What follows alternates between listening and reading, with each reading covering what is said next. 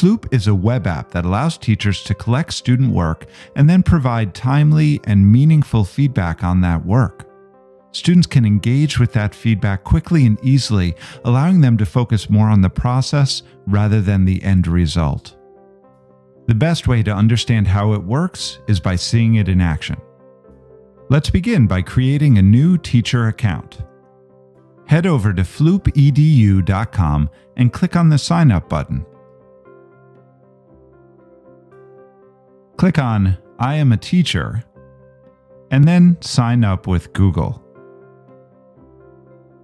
Fill out the information to create your profile. And then set up your first class. Now we can head over to our dashboard to continue with the setup process. The next thing we need to do is to add students. So we should head over to one of our classes and click on Students on the left-hand side. Here, we'll see a green button that says Add Students. Clicking on that will give us the information that we need to provide to our class so that they can join the Floop classroom. Let's now switch over to a student view so we can see what the sign-up process looks like for them. At floopedu.com, students click on the Sign Up button and select I'm a student. Then they select Sign Up with Google. Students are asked to create a profile with their name and birthday. Then they add the class code that you gave them and click on Join Class. Once they're in, all that needs to happen is you need to post an assignment for them to work on and submit. Let's head back over to the teacher view to see how you can assign work to students.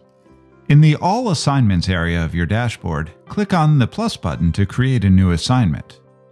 You can choose which class or classes to send it to, the due date, and then give your assignment a name and a description. Click Save to send the assignment off to students. Once again, let's head over to the student view to see what an assignment looks like. Students will see active assignments in their to-do list. Clicking on an assignment will give them all of the details. And when they're ready, they can click Submit to upload an image or a PDF of their work. Then they click on Submit Work to send the assignment off to their teacher. Let's go back to the teacher view. Back in the teacher dashboard, you'll see exactly what's been assigned, and you can click on a particular assignment and then a student's name to view that student's work and begin providing feedback. This is where Floop really shines. To leave feedback, just click anywhere on the student's work that you want to leave a comment, and it will create an interactive hotspot that can be clicked on to view that comment.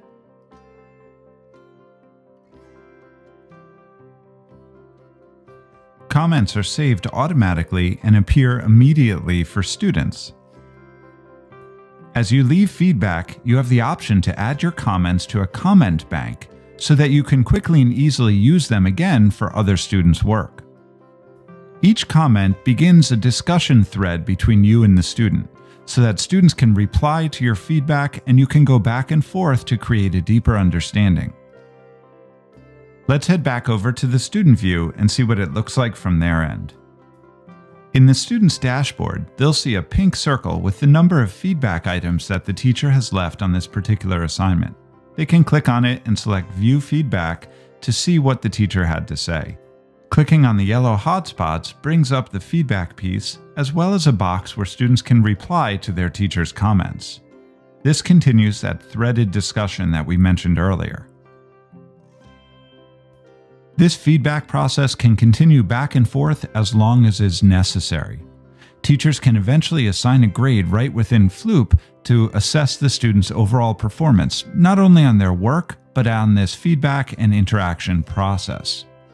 Another nice feature of Floop is the ability for teachers to assign peer feedback, so that students can anonymously review and comment on their classmates' work. Overall, it's a great way to quickly and easily add feedback to students' work and put more emphasis on the process of learning rather than just on the end product and a grade. It's definitely a tool that's worth checking out.